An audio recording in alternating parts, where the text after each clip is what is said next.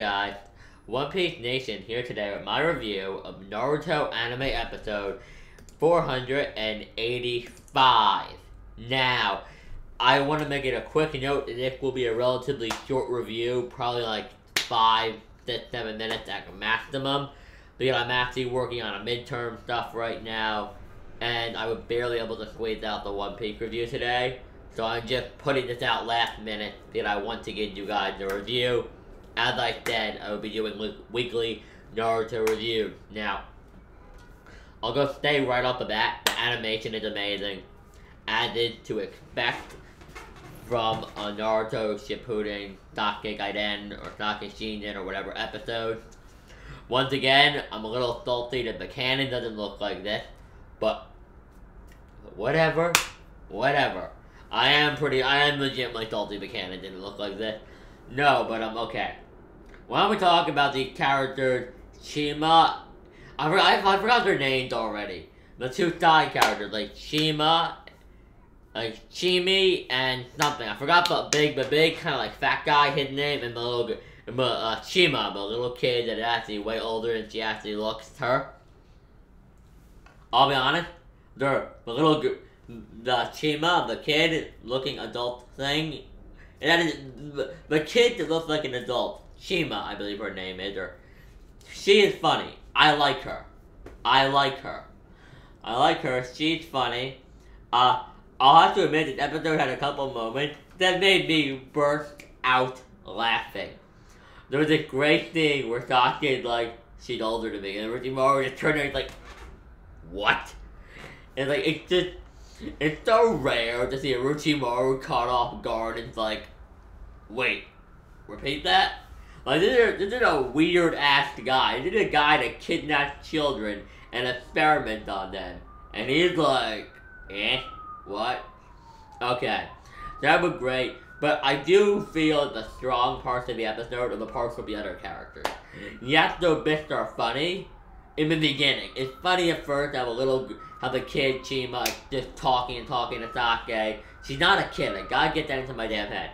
But how Chima just tried to talk to Sasuke and be like his buddy, and Sasuke just like, screw off, you can come with me, but I'm not talking to you. There's literally there's 3 people that he will carry a conversation with. Kakashi when necessary, Naruto, and he obviously had that conversation with Sakura because, well, they end up getting married, and I'm pretty sure talking is part of marriage. Like, I don't think that Sakura is going to understand his silence. No, but, that got annoying. After a while, we're like, we get it. They're annoying, and Sasuke's not gonna talk to them, we get it. There's a lot of great bits for Orochimaru. Like, I love the discussion between Sasuke and Orochimaru about their role. About how, for all of them, Kani, Juga, Orochimaru, Sasuke, all these criminals, they're powerful and they're smart. They may one day need, sorry about that, damn city. No, but, they may one day need somebody with, like, the experience and brains of Orochimaru. Or they may one day need somebody with the strength of Sasuke.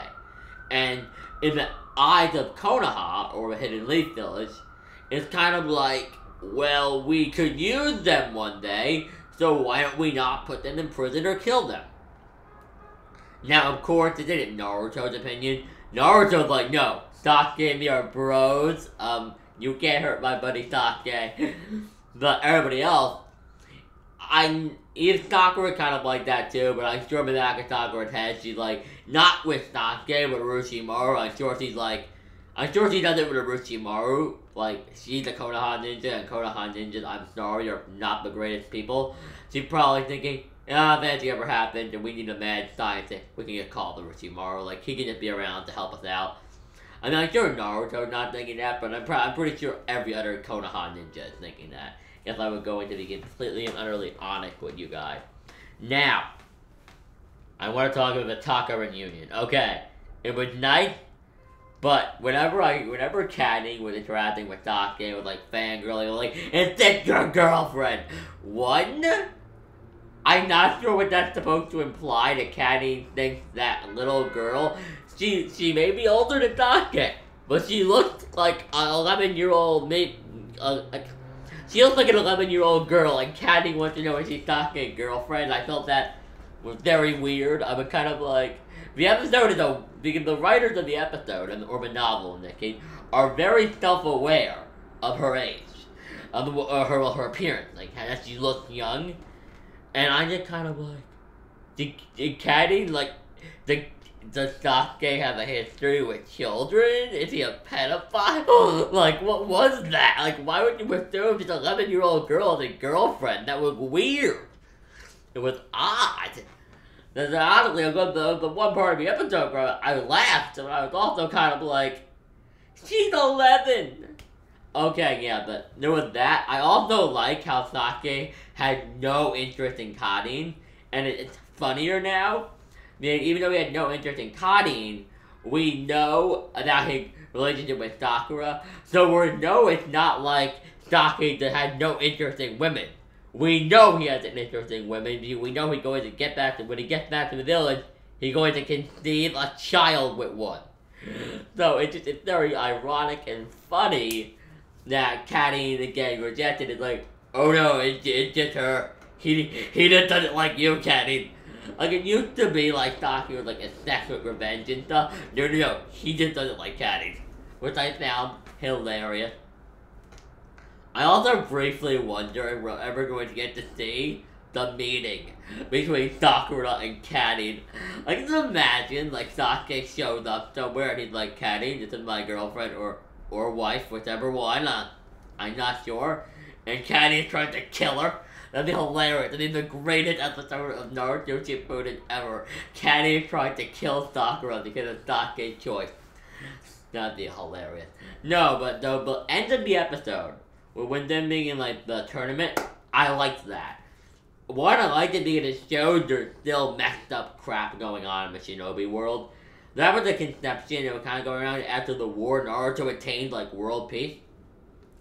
What Naruto and Kakashi kind of obtain seems more to be like, oh, let me take my, yeah, I'll go for a couple more minutes.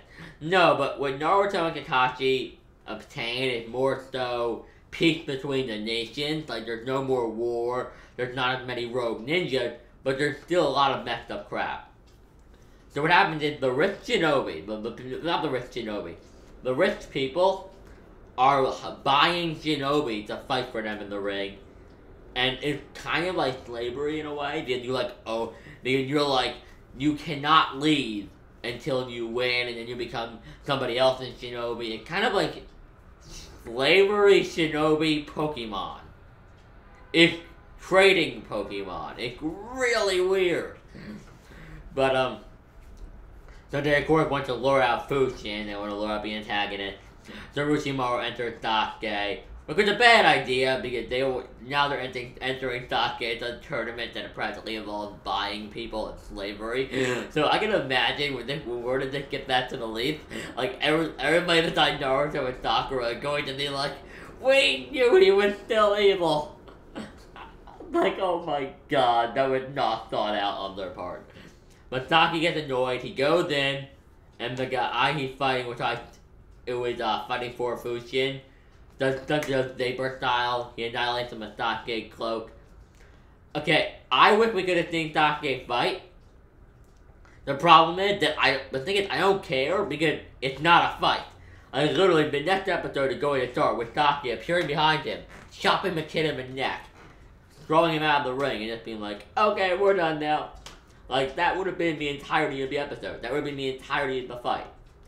But, so Sasuke gets vapor on his coat and cloak or whatever, and he sees an exploding human fall off one of the balconies, and that's where the episode ends. I liked the episode. I feel a problem with this argument that we're going to have, though, is Sasuke is not a good character on his own. It just does not work. Like, I see why they gave him companions. I would have much rather than give him canon companions, like maybe have Jugo and Kadin go with him, or better yet, have Sakura somehow becomes involved, so we can develop some of the magical relationship between them, because Sasuke obviously did not care about Sakura, even when it used to be good. and maybe explain why Sakura, forgives him for trying to kill her, because we all, honest, Naruto effect. At this point, I'm just chalking up the Sakura thing to the Naruto effect, and just saying, she spent so much time with Naruto, she's now going to forgive anything anybody does. Like, you can murder her entire family, she wouldn't care. Like, she wouldn't care. Like, at this point, that's what I'm assuming. But, I mean, that's not a problem that on his own, he's not an entertaining character. He really isn't. He's badass when he's fighting and stuff, but I mean, it's really boring to just see Sasuke just sitting there eating rice. Like, those things are really boring. They just don't work. So I hope they introduce some canon characters soon. Like, okay, I can't say canon characters. Some of the cast.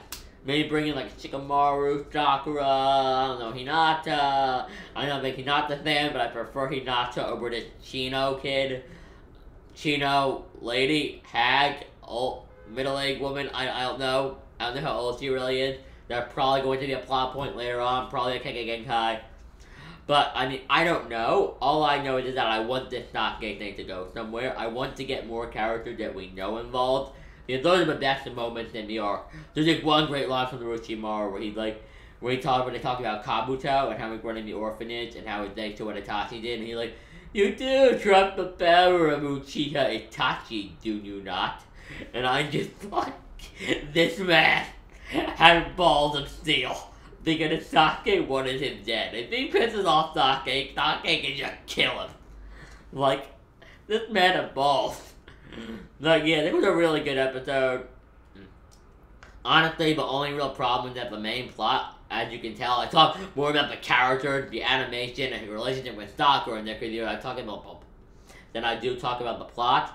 Because there isn't really a plot. Right now, the plot is find Fushin and learn about why humans are blowing up.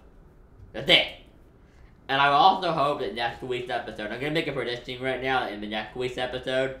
By the way, I have not read the light novels, so I can actually do discussions about this. Yes, also, I can do relevant Naruto discussions about this, because I have not read the light novels. So please, a lot of people have not read the light novels, so if you have read them, just let us have our fun. Let us have our old school Naruto fun for a little bit, and just speculate the hell out of what's gonna happen. I'm going to do a video breaking down the entire timeline. I'm gonna do one video breaking down the timeline, and then after I'm done with midterms, I have a big project I'm going to work on where I break down the entire history of the Narutoverse. I already did it with One Piece, so I'm gonna do it with Naruto when I get time. I may work on the intro tomorrow. I may work on the intro soon though, whatever. But yeah, hope you guys enjoyed the review. I know this was kind of scatterbrained and all over the place and just kind of me rambling. But you have to understand, guys, I don't have time to sit down and like, normally I sit down and like jot down a couple points in my notes on my computer and I read them over and I'm like, I'm gonna talk about this, and this. I did not have time to go like rewatch the episode and take notes. I don't normally take any notes the first time. I'll normally go back, skim through the episode, jot down some notes, and then I'll hop on camera. I did not have time to do that this time because I actually really need to get back to work on my midterm stuff. So I'm gonna go. Hope you guys enjoyed the video. Like the video if you enjoyed. Subscribe for more Naruto videos. I know I'm One Piece Nation, but you can definitely expect at least 1 or 2 epic Naruto videos every week. I have a top 10 Naruto openings coming up, and as I said earlier, a breakdown of the light novel timeline, which I'll probably just use in my History of the Naruto Universe video. I don't know. Hope you guys enjoyed. Like, comment, subscribe, all that garbage. Have a great day, guys. This is One Piece Nation, signing out.